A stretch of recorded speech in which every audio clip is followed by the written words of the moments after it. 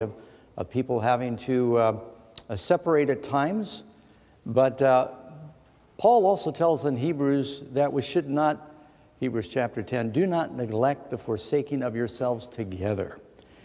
And as you're going to see in our study this morning, before we move into the communion service, that a big part of worship in the Bible surrounded people gathering together for a meal or a feast.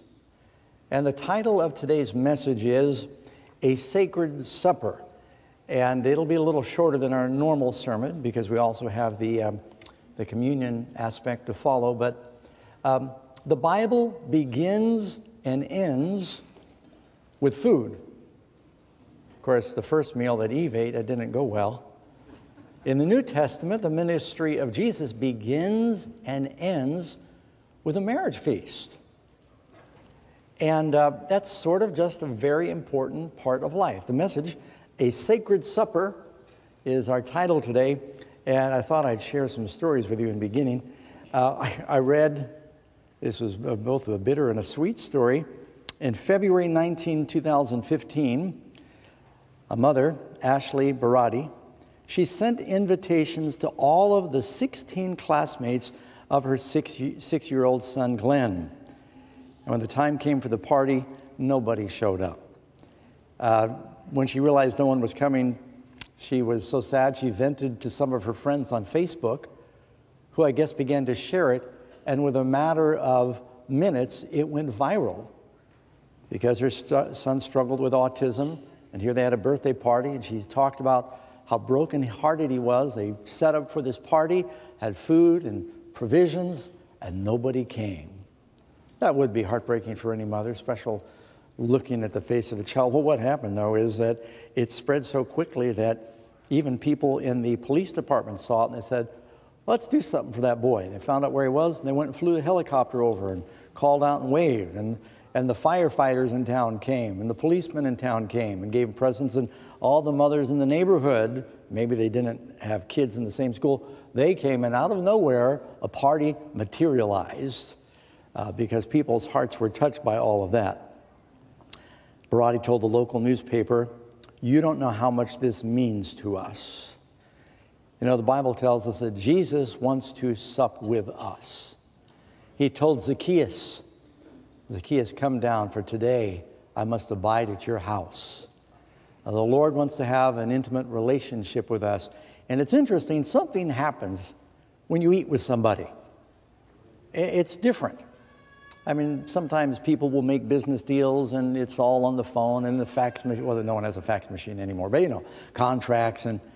But when someone says, let's get together and have a meal, there's something about the pleasant aspect of getting that nourishment that you need to stay alive and sharing that experience with someone else that it's intimate, it's important, it's pleasant, it's healthy if you're eating the right food. It's healthy to eat as opposed to not eating. But God's invited us to a very important meal, and it's a sad thing when people say, I don't want to come. And just like that mother was brokenhearted when no one came to her son's feast, the Bible tells a story about a king. You can look with me in the book of Luke chapter 15. It's actually Luke 14. Luke 14:16. And Jesus said, a certain man gave a great supper, and he invited many. And he sent his servants at supper time to say to those who were invited, ostensibly, they got the invitation and said, sure, I'll be there. Come, for all things are now ready. But they all with one accord began to make excuses. The first said to him, I bought a piece of ground, and I must go see it. Oh, didn't you look at it before you bought it? I ask you, have me excused. And another said, I bought 5 yoke of oxen, and I'm going to test them. Again, you didn't test drive your pickup before you bought it. I'm going to buy 5 yoke of oxen, and I'm going to test them. See, as you and I would think that's sort of a lame excuse today, it was lame the way it's written. I ask you, have me excused. Still another said, I've married a wife, and therefore I cannot come. Well, I'm sure the king would let her come. And they all began to make excuses. Now, how did the king feel about that? So that servant came and he reported these things to his master. Then the master of the house, being angry and hurt, he said to his servant, go out quickly into the streets and the lanes of the city. Bring in here the poor and the maimed and the lame and the blind. And so the servants did as was said, and they came back and said, Master, it is done as you commanded, and there's still room. Then the master said to the servant, go out into the highways and the hedges and compel them to come in to my house, that it may be filled. For I say to you that none of those men who were invited will taste my supper. That's a very, I think, important lesson for us. You notice one thing about the feast. Never does it say they run out of room or they run out of provisions. There's plenty of room in the family of God. The Lord has invited all of us to be part of that marriage supper of the Lamb, but you accept the invitation now, and then you live a life like you're planning on going to that event.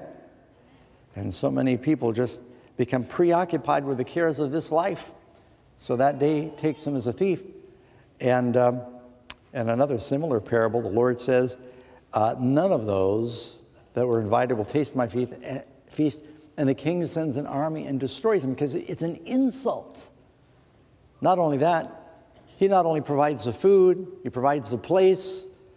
The Bible tells us he provides the garment to wear. You can't say, well, I have nothing to wear, I can't go. I know people sometimes don't come to church. They say, I have nothing to wear. And, well, we want people to be, we don't want anyone to get arrested for indecent exposure, but if you don't have perfect clothing, we still want you to come. Amen? Amen. Come to Jesus. Well, in the Bible, we find that meals were especially important because there were times where he would ratify covenants. Agreements were sealed. Look, for instance, in the story of Abraham. Genesis 18, Lord Jesus himself and two angels came and met with Abraham. And there's a big building, got a fly buzzing around. Go over there.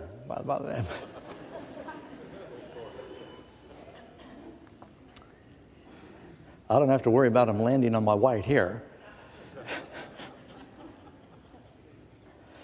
So God told Abraham what was going to happen.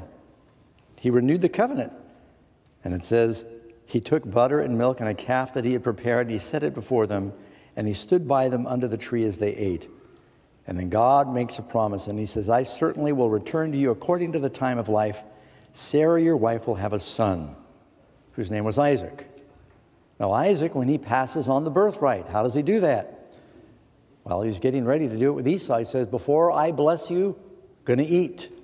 Go catch me some wild venison. Rebekah hears this. She says to Jacob, I want you to get the blessing. I'll put a calf in, I'll season it. Your father will never know the difference. And so it's in the context of a meal. You can read here in Genesis 27, verse 25. Isaac said, bring it near to me, and I will eat of my son's game, so that my soul may bless you. So he brought it near to him. He ate. He brought him wine, and he drank. Then his father Isaac said, come near now and kiss me, my son. He came near, he kissed him. And he gives the blessing to Jacob in the context of a feast. Look at the story of Jacob. And when Jacob had to flee from Laban's house, and they finally caught up with him. Genesis 31:44. Now therefore come, let us make a covenant, you and I, and let it be a witness between you and me. So Jacob took a stone and set up a pillar, and Jacob said to his brethren, gather stones. And they took stones, they made a heap, they ate on this heap of stones, and they ratified a covenant, never to cross that stone pile to do each other harm. Again, promise made, ratified with a meal. Joseph, after all of the intrigue and the gauntlet of things that he put his brothers through, finally reveals himself to his brothers. And it's interesting that he does it in a meal. He does it in a meal where you've got the 12 brothers gathered together, and a cup plays prominently in the story. Did Jesus sit around a table with 12 apostles, and there was a cup that played prominently in the story? Genesis 43, verse 16.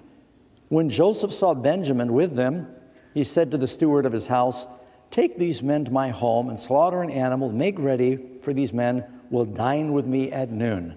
And it's ultimately following that meal that Joseph says to his stunned brother, first time he speaks to them in Hebrew, says, I am Joseph. Does my father yet live? And they were thunderstruck. They were flabbergasted. But it's following a meal. There's a revelation that's made. You notice what's happening? Covenants are made. And contracts are made. And meals were very important occasions in Bible times. Just before Jesus died, it was at a feast in Simon's house. Mary Magdalene comes, kneels at his feet. She not only anoints his feet with oil, she pours some on his head. You compare the Gospels. She weeps and dries his feet with her tears. You know, Christ was anointed before his sacrifice by Mary. The word Christ means anointed. He's anointed, baptized at the Jordan. Before he died, he's baptized in the tears of a woman who represents the church, saying basically that he was walking in our sorrows when he went to the cross. That's happening all at a meal. It was at a meal, the same meal, a matter of fact, that Judas was offended when Judas said, leave her alone, she's done a good thing for me. Because Judas is the one that said, well, what a waste of money. You could have sold that perfume and got 300 denarii, a year's wages. And when Jesus rebuked him for saying that, Judas went from that meal and covenanted with the high priest to sell him for 30 pieces of silver. Interesting things happen at these meals, according to the Bible. Meals are also occasions for announcements. Families do that. They invite everybody over, and they've got a big secret, and everybody gets together, and the young man and the young lady tap on the glass and say, we got a little announcement to make. We're getting engaged, or we're getting married, or we eloped last week. I don't know what the announcement, but they make these big announcements. Or we're expecting. And it's often at these dinner occasions that people come together and they make an announcement. I got the big job. I just wanted to tell everyone together when we can celebrate at a meal. And so meals are often times like that. It's sometimes at a meal that people are reconciled. So let me take you to lunch. Let's have a meal together. You read in Matthew 9:9, talks about, and Matthew, this happened to him, and he's writing about it. As Jesus passed on from there, he saw a man named Matthew sitting at the tax office, and he said to him, follow me. So he walked away from his cash register, and he followed him. Now it happened that Jesus sat at the table in the house. Behold, many tax collectors and sinners, these are friends of Matthew, they came and sat down with him and his disciples. And when the Pharisees saw it, they said to his disciples, why does your teacher eat with tax collectors and sinners, publicans and sinners? Jesus showed this intimacy in that he was willing to eat with them. And yeah, people like Zacchaeus and like Matthew, he wants to reach them. And sometimes you got to go to where the people are. You know, I love history, and I've just read several books lately of great missionaries that go to very primitive people, and sometimes they encounter people for the first time that have never seen Western missionaries. First, they don't know whether they're going to get speared or what's going to happen. But when they sit down and they offer them something to eat, it breaks the ice. They become friends. As soon as they eat together, there's something about it. I was looking for words to try to explain it, but something happens. There's a connection. I think it's important for families in our busy culture today to try as hard as possible to reserve time where the family eats together. And everyone is just coming and going so much, and Karen will testify that Nathan's living in his own apartment now until last week, but we're all living together, and I'd always say, here's when I'm eating. I hope you can join me. We can do it together, because everybody's so busy. A lot of families, they never sit down and share a meal together. And that's when you talk about, well, how's it going? What's happening? And it's important for us to have those connections. It seems like every important occasion in life, weddings, you have a feast, sometimes following funerals, people get together for a meal, that one of the great miracles of Jesus was multiplying bread. We see this theme through the Bible. Even after the resurrection. Listen to this. Acts chapter 10, verse 40. Him God raised on the third day and showed him openly, not to all the people, but to witnesses chosen before God, even to us who ate and drank with him after he arose from the dead. It's interesting. Jesus continued to prove he was real by doing what? He ate. Something that's very natural and normal. He said, I'm not a ghost. What have you got to eat? So he's trying to emphasize to them, he's real. Luke 24, verse 30. It came to pass as he sat at the table with them, he took bread and he blessed it. This is after the resurrection. And he gave it to them. Their eyes were open. They knew him and he vanished. So at the very moment he breaks bread and hands it to them, he reveals who he is and poof, he disappears. Again, at a meal. I could go on, friends. All through the Bible. And then you can read again Luke 24, 41. But while they still did not believe for joy and marveled, Jesus said to them, children, do you have any food to eat? And he eats in front of them. In John 21, again, he meets them up by the Sea of Galilee, and he's on the shore. And he says, children, have you caught any fish? And they finally come ashore, and he's already got stuff cooking. While he's there, he says, come eat breakfast. And he's revealing himself to them in the context of meal. Now, all of this sort of meets its intersection. This all comes together in the experience of the last week. Christ said, I'm going to Jerusalem for the Passover. What was the Passover? Well, the Passover was a sacred meal that commemorated their deliverance from slavery. The children of Israel, after hundreds of years being slaves in Egypt, Moses comes and says, let my people go. A whole kaleidoscope of plagues falls upon the Egyptians. And Pharaoh would say, okay, I'll let him go. And then he'd change his mind. And he would say, no, I'm not going to let him go. And finally, after all these devastating plagues, the 10th plague comes. And Moses said, all of the firstborn are going to die throughout the land of Egypt. There's only one way you can escape. You need to slaughter this lamb. You take the blood of the lamb, you put it on the doorposts, the lintel of the home, and when that angel of judgment comes through the land, he will see the blood and pass over. That's where you get the name Passover.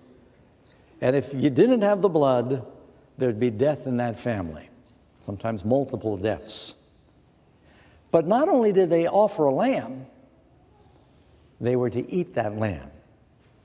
Now you understand the analogy there. Jesus said, unless you eat my flesh and drink my blood, you have no life in you. Whenever we participate in the Lord's Supper, and for those who may be visiting, in our church, we practice what we call open communion. If you have accepted Christ, you are welcome to join us today in this celebration. He says, unless you eat my flesh and drink my blood, you have no life in you. It's not that, when you eat the wheat wafer or you drink the grape juice, that suddenly it's infusing you with some new medical power of life. It represents faith, that you have faith in the sacrifice of Jesus, that through faith in his shed blood, that you want his life and his word in you. That bread represents the word of God in us. That it has a transforming power, that through that faith, that angel of judgment goes by and you are forgiven. He sees you as righteous because of the blood of Jesus. That's a wonderful truth, friends. Thus you shall eat it. How did they eat the Passover? With a belt on your waist and sandals on your feet and a staff in your hand. See, when you accept Christ, you begin a journey. After they ate that meal, they began a journey. By the way, very important for us, Seventh-day Adventists are sometimes accused of being legalistic because we believe in keeping all 10 commandments, including the Sabbath. But it's very important to know that we don't believe that. We believe we're saved by faith. But we believed if we are saved by faith, we'll want to obey. All of them. Especially the one that says, don't forget this one. You'd think. And were the children of Israel saved from Egypt by the law or by the lamb? They ate the lamb in Egypt. They were saved. They got out of Egypt, saved from their slavery. After they were saved, God gives them the law. And he says, if you love me, I'm the God that saved you. Keep my commandments. So that's why we do it. Just like the other churches believe in the other commandments. We believe in all of them. But we believe we're saved entirely by faith and grace. Can you say amen? Amen. So for those listening and watching, I wanted some testimony from you that I'm not just saying this. So then you had the Passover meal. Now notice with that background, in Luke 22, at the end of Christ's ministry, when the hour had come, he sat down with the 12 apostles and he said to them, with fervent desire, I've desired to eat this Passover with you before I suffer. The communion service was a Passover. That's not an accident because Christ is the Lamb. I say to you that I will no longer eat of it until it is fulfilled in the kingdom of God. And Matthew, Jesus said, take this wine, which is new, the shedding of my blood. Says, I will not drink of it until I drink it with you again, new in the Father's kingdom. So one reason that this is so special is it's reminding us that we are going to eat and drink with the Son of God in the kingdom. He says, I'm not going to eat again until then. We're looking forward to that event. And it's a sign of that. And then, of course, it says in Luke 22, verse 19, he took the bread and gave thanks and broke it and gave it to them and said, this is my body, which is given for you. Do this in remembrance of me. We've got a direct command to do this. Likewise, also, he took the cup after supper, saying, this is the cup in the new covenant in my blood, which is shed for you. In looking up amazing facts, I ran into one. Some of you see my Facebook page may have seen this last night. It's about the most expensive restaurant in the world. It's in Ibiza, Spain. It's an island off the eastern coast of Spain. I've been near there in Port of Mahon, but I've never been there. They've got a restaurant that's called Sublimotion, and it's over $2,000 per person. And that's one place you don't want to fight for the check at the end of the meal. Maximum of 12 guests, interesting number, sit around one table and receive 15 courses. They're small because you'd be uncomfortably stuffed after 2 or 3. How many of you are full of chips by the time the burrito shows up? I'm glad I'm not alone. It's so hard. Once you eat one chip, it's like you're going, when's that food going to come? Okay, so you get 15 courses of food plus dessert, prepared by some of the world's best chefs. The testimony they heard on the food is incredible. Some of it I could not eat. I wish they had a vegan option, but I still couldn't afford it. And it's much more than food. The whole room is an immersive experience. The room is a high-definition 3D screen and the table. And the environment changes with every course, everything from your undersea, and they had incredible IMAX photography of your whales and sharks swimming around you and coral reef, and then you're in this beautiful fantasy forest, and you're going through different times and things with every meal that you're eating, and at some point when the next course comes, you're shocked because it's lowered from the ceiling on these little pulleys. And then your dessert comes out and it spins, levitates on your plate, on your tray. And it's just, the whole thing is supposed to be just an amazing experience to eat that meal. Most expensive meal in the world. Not really. Most expensive meal in the world is the one that cost the life of the Son of God. It's when Jesus died for us. John chapter 6:53, Jesus said to them, most assuredly I say to you, unless you eat the flesh of the Son of Man and drink his blood, you have no life in you. Whoever eats my flesh and drinks my blood has eternal life. By the way, after Christ made this statement, it says many stopped following him. I mean, Christ was not endorsing cannibalism. It's pretty clear what he's talking about, but they didn't understand it. And I will raise him up. In the last day, he's talking about the resurrection. We must accept the covenant that he's making with us.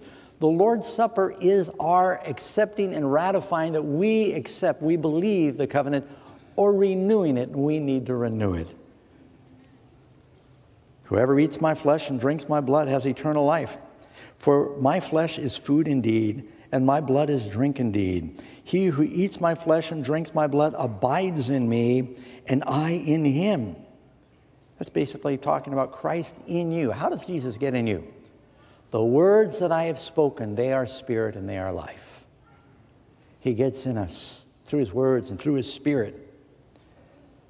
As the living Father sent me, and I live because of the Father, so he who feeds on me will live because of me. This is the bread that came down from heaven.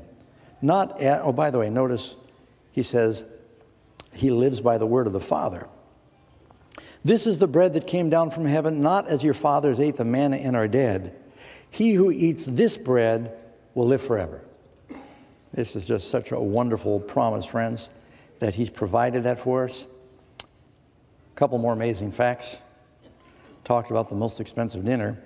The most expensive feast in the world happened recently. One of the richest men in the world, he's the richest man in Asia, Mukesh Ambani. He's got a home that costs, I think, over $1 billion. He had a wedding for his 27-year-old daughter, Isha Ambani. The cost was $100 million for the wedding feast. But he will not feel it. He has $43 billion. That was December 16. The largest number of people to ever attend a feast, and this is also India, was a famous Indian movie star named Jayalalitha Jarim. I'm sure I said that wrong. A movie star from Tamil Nadu and chief minister. She, not having any children, hosted a banquet for 150,000 guests at her foster son's wedding in the 50-acre grounds of Madras. And it cost $23 million to feed everybody. Those are big feasts. But that's nothing compared to the feast you've been invited to. The Bible tells us in Revelation, behold, I stand at the door and knock. If anyone hears my voice and opens the door, I will come into him and dine with him and he with me. What does Jesus want to do? Let me into your heart. I want to dine with you. I want to fellowship with you. I want to share that pleasant experience of eating great food, the fruit of life. Revelation 19:6, and I heard as it was a voice of a great multitude, and the sound of many waters, and the sound of mighty thundering, saying, Hallelujah, for the Lord God omnipotent reigns. Let us be glad and rejoice. Give him glory, for the marriage of the Lamb has come, and his wife has made herself ready. And to her it was granted to be arrayed in fine linen, clean and bright, for the fine linen is the righteous acts of the saints. Then he said to me, Write, blessed are those who are called to the marriage supper of the Lamb. And he said, these are the true sayings of God. You are invited to the marriage supper of the Lamb. And that is going to outshine any earthly feast. And it costs more than any earthly restaurant. And you will be able to sit down in the kingdom with Abraham, Isaac, and Jacob and eat with the Son of God. Isn't that wonderful? And whenever we celebrate the Lord's Supper, he's reminding us of that. But, you know, before we get to participate in that wonderful occasion, that great exalted experience, there's a humbling that happens before. Luke 12:37, blessed are those servants when the master, when he comes, will find watching. Assuredly, I say to you, he will gird himself and have them sit down to eat and will come and serve them. Imagine that. Jesus said, I will serve thee. Have Jesus for your waiter? Tells you about the spirit of service that you have in heaven. Christ said, I've come to you as one that serves. He illustrates this, and you only find this in the Gospel of John, but that's enough for me. It tells us not only did they have the Lord's Supper, it was a custom back then that before they ate the Passover, they usually had a servant wash their feet. You and I always wash our hands before we eat, probably more in the last 2 years than usual. But they would also wash their feet. Not that they ate with their feet, but they had been walking on roads that were not paved back then, usually wearing sandals, and they shared the road with the animals, and I won't give you any more detail than that. But it may not smell very good if you're going to come and enjoy the aroma of good food if your feet smelled like the road. And so they would wash their feet before they came together for the sacred supper. Well, when they got to the upper room, the disciples had made provision, and the food was there, the utensils, everything they were going to need. They had basins and towels and things for the servants to wash the feet. Jesus said, this is a personal meal. I just want you and me, just the 13 of us there. And they got up there and they realized, oh, there's no servant. But someone's got to wash feet. Well, the disciples had been arguing among themselves which of them would hold the highest position in the kingdom of God. And so Judas said, I'm not washing anybody's feet. I'm going to be the treasurer. That will be demeaning. It will give the wrong image. Not good branding for me. And James and John, they'd asked to sit on the right and left hand of Jesus. He said, no, I'm going to act like we don't see that basin and towel over there. One of these guys will do it. And they all ignored it. And while they're thinking these thoughts, and it was very awkward, wondering who's going to wash the feet, Jesus went and picked up the towel. He tucked in his robe, and they were astonished and humbled as he then went to them one by one and began to wash their feet. And when he got to Peter, you remember, Peter was aghast, and he said, Lord, you'll never wash my feet. This isn't right. You're the Lord. And Jesus said, if I do not wash you, you have no part with me. Thinking about that, Peter said, okay, Lord, wash my hands and my head as well. And Jesus said, no, if you've been washed by my blood, but your feet still need to be washed. And Christ then made a statement when this all happened.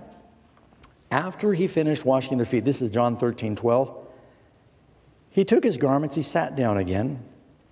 He said, do you know what I've done to you? You call me teacher and Lord, and you say, well, for so I am. If I then, your Lord and teacher, have washed your feet, you also ought to wash one another's feet. For I have given you an example that you should do as I have done to you. This is as clear as it could be. He says the very same thing he says about the bread and the wine. You should do this in remembrance of me. I've given you an example. He said, I assuredly, a servant is not greater than his master, nor he that is sent greater than he that sent him. If you know these things, you're blessed if you do them. And in our church, as several other Protestant churches used to do, if you look into it historically, we practice foot washing. A number of churches have given it up. We haven't. Before we come back to participate, which we will in just a few minutes, the Lord's Supper, we go and gather in 2 or 3 groups, and we wash each other's feet. And if you're a visitor here, you might think, well, that's kind of strange. I remember the first time I saw that done. And I lived in the cave, and my feet needed washing back then. And I thought, I want to watch this first and see. But it's a beautiful service where we really humble ourselves. A good time for us to confess our faults to one another and pray for one another. I don't mean that we don't believe in that kind of confession, but if you've got anybody you're at odds with, you ought to be reconciled to them. The Bible talks about that in 1 Corinthians, that when they would celebrate the supper. And it says we ought to wash one another's feet several places in the Bible. So we still practice that. And it's a good time also for us to remember this is a sacred occasion. I would like to have us put a map up on the screen. And you see, this is kind of an outline of the main floor in the sanctuary. The yellow there is the kitchen and the fellowship hall. We'll have 2 groups there. There'll be a place for couples to wash feet. Maybe you'd like to do this with your spouse. And also for the men, the women will be in the area that's outlined there in lavender, I guess. And that is our chapel, which is to my left over at the end of the hall down here. And the basins and everything you need will be there. When you're in there, it's wonderful if people take up a song or hymn. Sometimes we know at least one verse by heart. And pray with the person that you're washing their feet. And remember the sacredness of this occasion. We're going to divide in just a moment to do this, but I wonder if we could stand together before we do. And I'd like to pray with you. And then how many of you know the chorus, just the chorus of Turn Your Eyes on Jesus? We're going to be doing that a cappella. I saw Michelle grabbed her hymnal. She's going to run up and play because I didn't tell her about this. But let me pray with you. Let's sing the chorus of that, and then we'll be dividing off into groups. And if you have children, if you think you're safe letting them stay here, we'd like to ask the children either stay with you or stay in here. We have someone that's going to bring them a children's story during that time. Let's pray. Loving Father, we are so thankful for the sacrifice that Jesus made, that we might renew this covenant, knowing that our sins are washed away and we will have eternal life, Lord. We pray that you bless right now so that we might embrace all that you have in store for us through this sacred rite that you've given your people. Lord, I pray that we'll have hearts and minds that are humble. If there's anything in our lives where, if there's sin that needs to be confessed and forsaken, that this will be the starting point for that freedom. We pray if there's anybody that we need to reconcile with, we'll do that now, or determine to contact them and be reconciled and forgive each other. Lord, we want to come away from this place today knowing that we will be in the wedding supper of the Lamb. So please bless with your presence and the practicality of all that happens now. We ask in Jesus' name. Amen. Okay, let's sing. Turn your eyes upon Jesus. Look full in his wonderful face, and the things of earth will grow strangely dim in the light of his glory and grace. All right, God bless you. We'll return promptly after we've served each other, and we'll have the emblems of the Lord's body and his blood here in the sanctuary. Once again, the men and the couples will be in the dining area. We have 2 separate compartments there, and the ladies will be in the chapel.